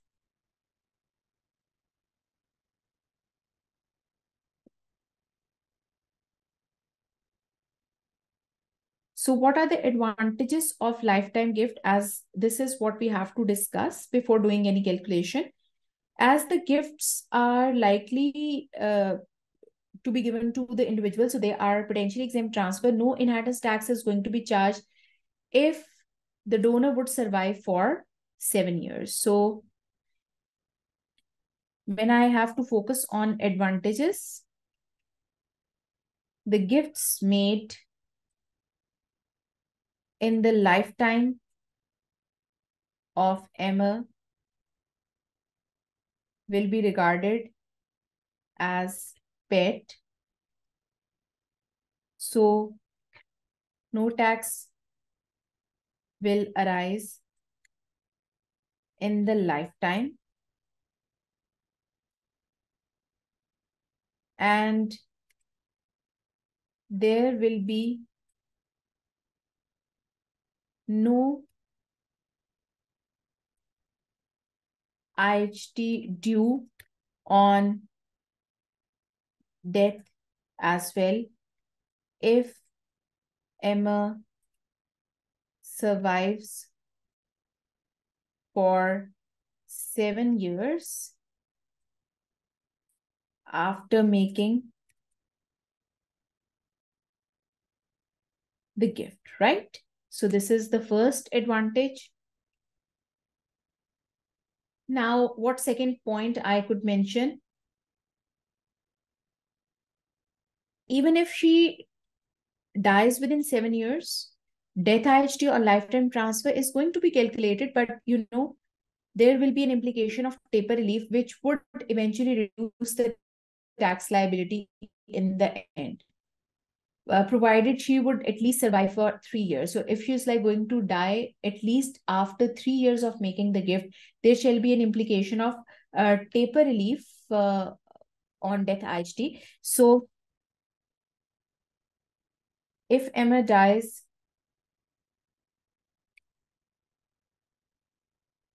within 7 years, though death IHT will be due on the transfer, but the tax could likely be reduced because of the application of taper relief, provided at least 3 years have elapsed since she had made the transfer, right? Then any other advantage which you would like to share? And considering the other advantage which I'm asking you to tell me, that's something which you have already told me in the dialog box. Yeah, fall in value relief as well as the value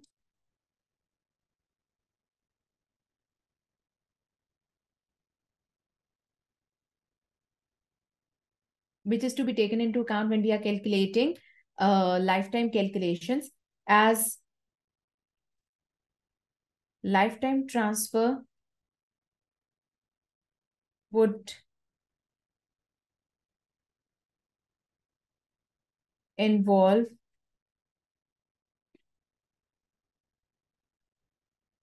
the values of asset prevailing at the time of life, which normally the case is, will lead to lower value of taxes. And now I'm going to connect it.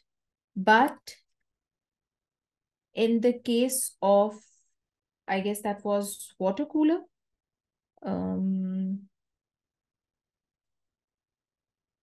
Yes.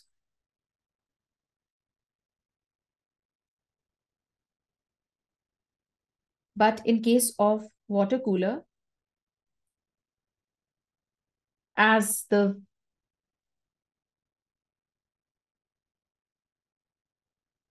value is expected to fall in future, there will be an implication of fall in value relief,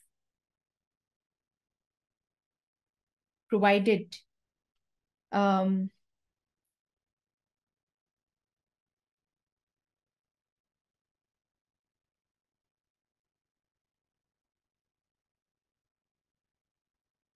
Corey will still be owning the painting at the time of his death, or if it is like sold, then it must have been sold at an arm's length transaction. So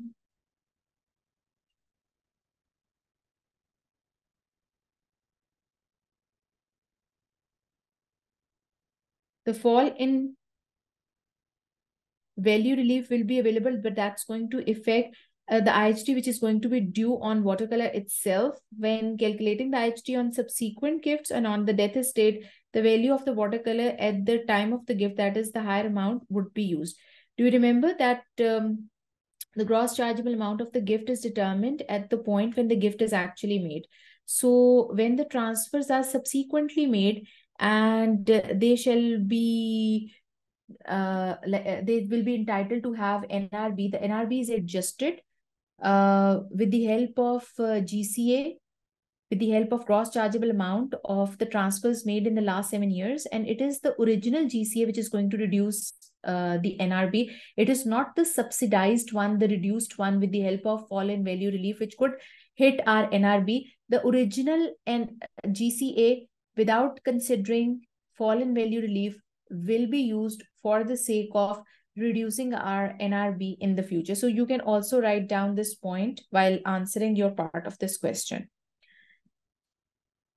So let me just write it down, because that's not going to make much of the difference.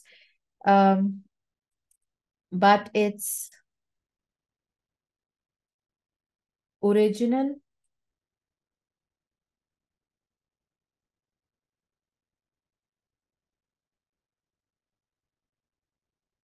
GCA,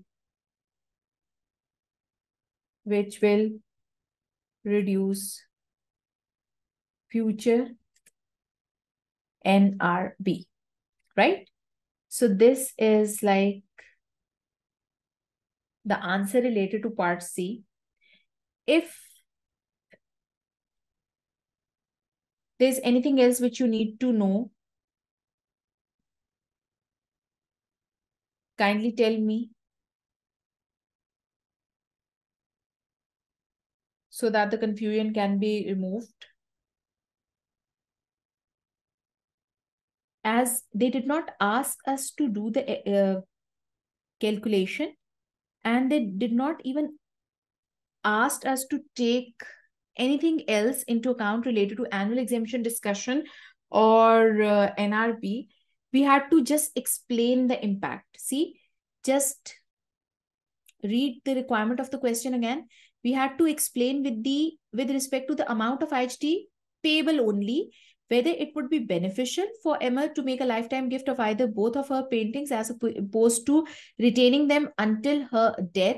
I mean, the watercolor or the simple painting, whether she should retain it or gift it now. We had made a comprehensive comparison of uh, by telling the advantages associated with the lifetime transfer, but we did not discuss any advantage or disadvantage which could be associated with annual exemption or the implication of NRB. That's what they actually prohibited us to do.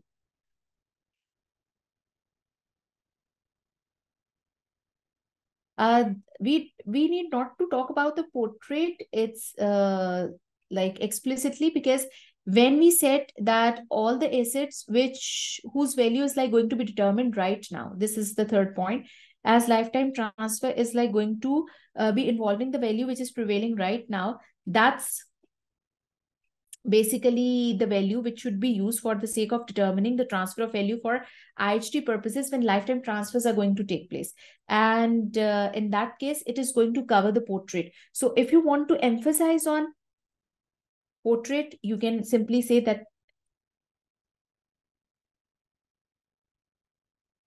as in case of portrait which is likely to increase in its value, right? So this is how you can even link it with the situation if in case you find it necessary, and that's perfectly fine. I would emphasize on these things as well, that as long as you will keep on linking the implications with the real scenarios, that's like going to give a much better impression.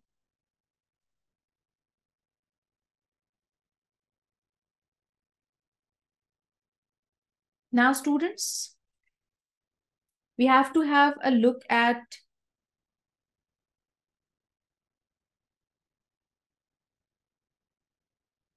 part, the fourth exhibit, for which part D is the requirement.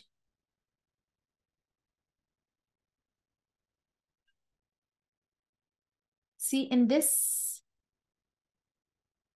exhibit, technically, it's of 12 marks. So that's going to be a huge requirement, which I think the time is running short.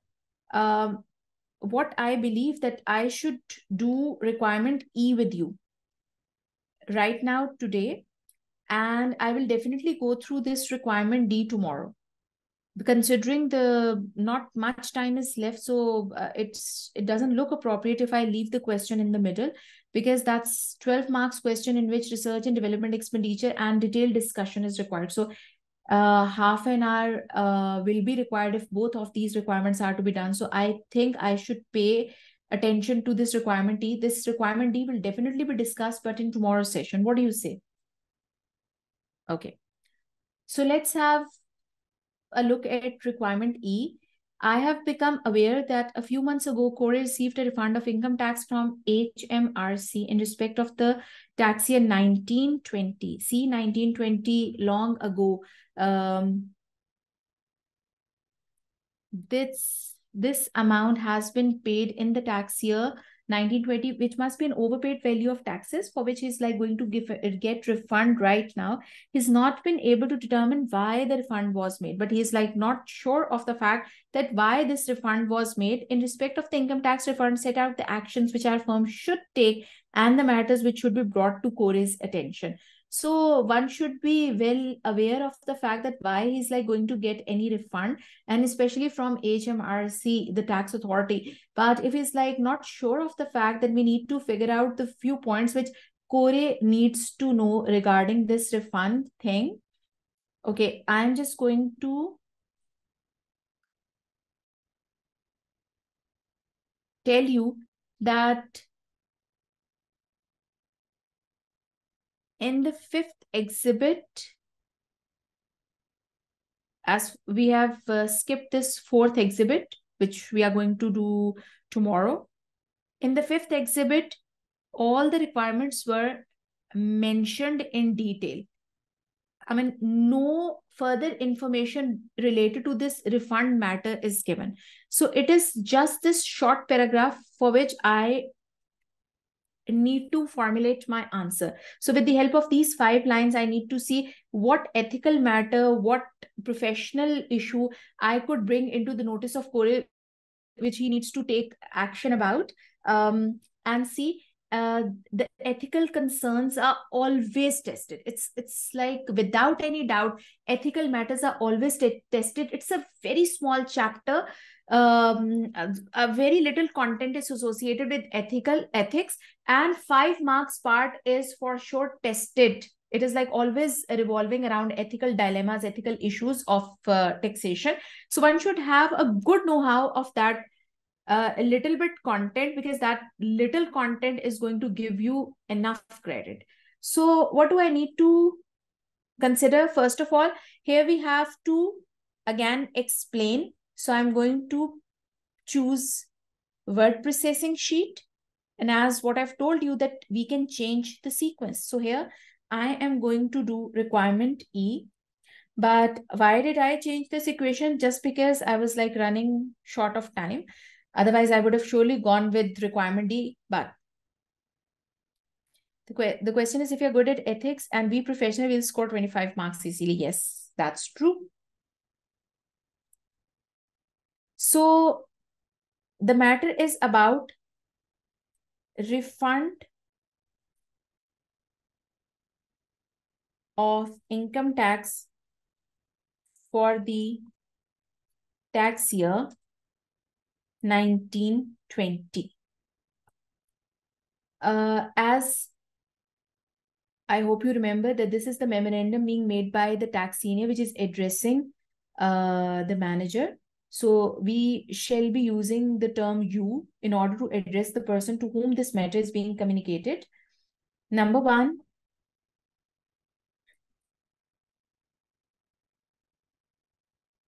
we should review Korea's tax return for this year in order to determine whether there is a valid reason for a refund or not.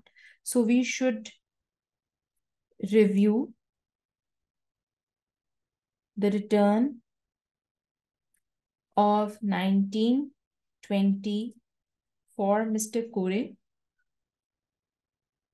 to figure out, to determine whether the refund is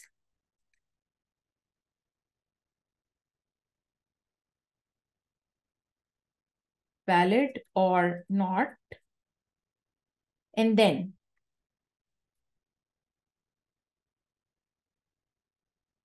second thing, you can also make bullet points instead of like writing down 1, 2. You can also present your answer like this. Okay. So these are the several presentation methods one can use for the sake of constructing response. So if we conclude that the refund is made as an error, which is obviously the error made by HMRC, we would be telling Kore to repay the amount immediately, because if tax authority would come to know later that they had made a cash outflow to someone else and someone else is like silent about the fact, they'll take it as a criminal offense. So that's like, maybe, yes, there is a bullet hub as well. You can use it.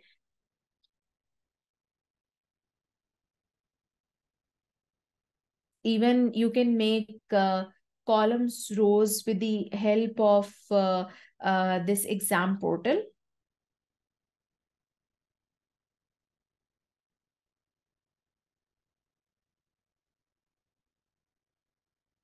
See this 1 and 2 thing, this short points. Sorry. Okay, so if we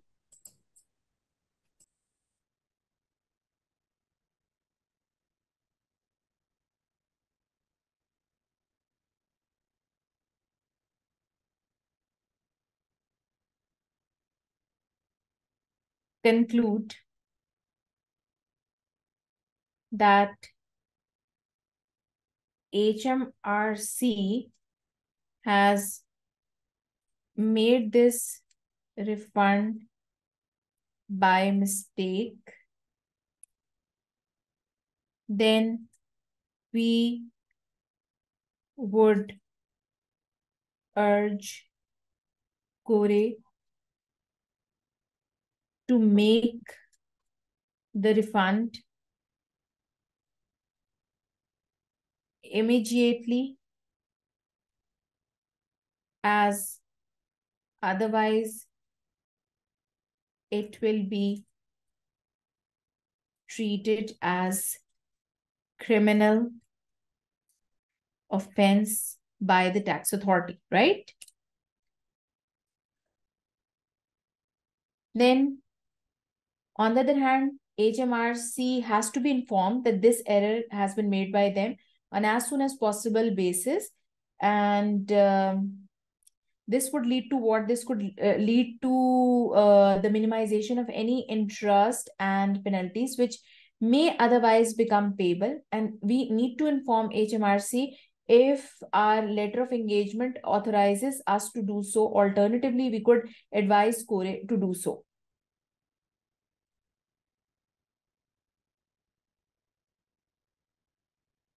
So HMRC on the other hand, has to be informed about this issue as soon as possible. If the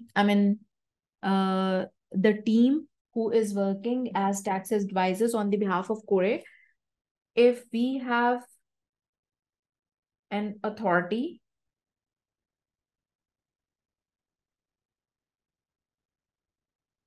to inform HMRC directly, then we will send them the relevant details in the form of letter or email.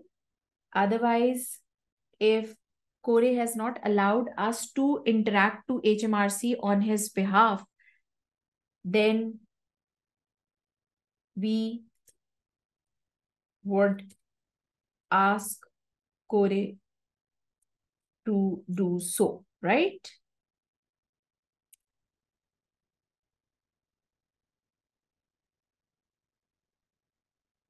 Okay, what else we can write under this?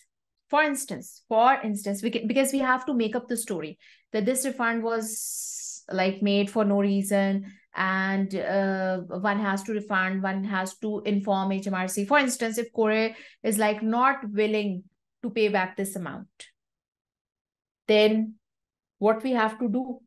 Of course, if he is like not willing, then resigning is the last option. We would stop providing services to him, and we will bring this matter into the notice of laundering regulations. But we need not to inform HMRC that what is the reason behind leaving the services, but that we have left providing services for this client has to be brought into the attention of HMRC. So HMRC should know that we have stopped working for them. The reason needs not to be disclosed in front of HMRC, though this matter could be like discussed somewhere else, but not in front of HMRC. So if Kore is found unwilling to repay this amount,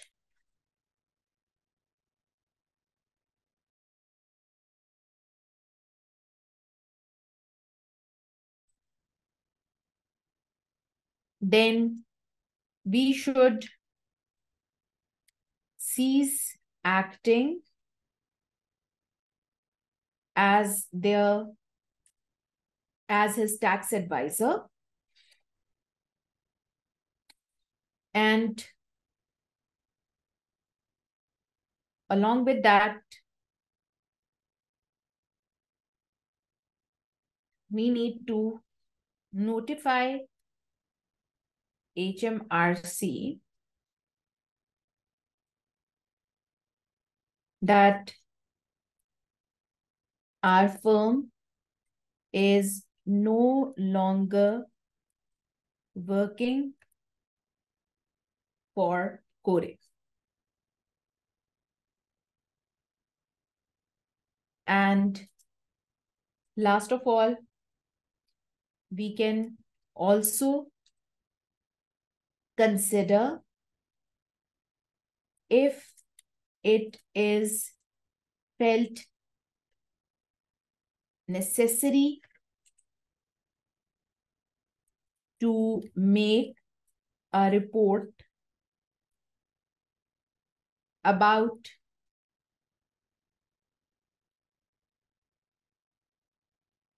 this matter to money. I guess that's enough of what can be discussed regarding this ethical dilemma, for which there could be a chance that Kore will be happily able to refund this amount to HMRC, and we will not have to make up such stories. But considering it is the email internal memorandum being made where the tax senior is like addressing the matter that what course of action we'll have to take if in case the result goes positive, and if in case they find that the other person is not willing to refund the amount, to repay the amount back to HMRC. So if there is anything else you need to know related to any requirement which we have done in today's session, please let me know. If there is like left any query, any issue which is not yet resolved. Right? So thank you so much for being a part of this session. In tomorrow's session, we'll be discussing the leftover part of this question as well as the two questions which are typically tested under section B, right?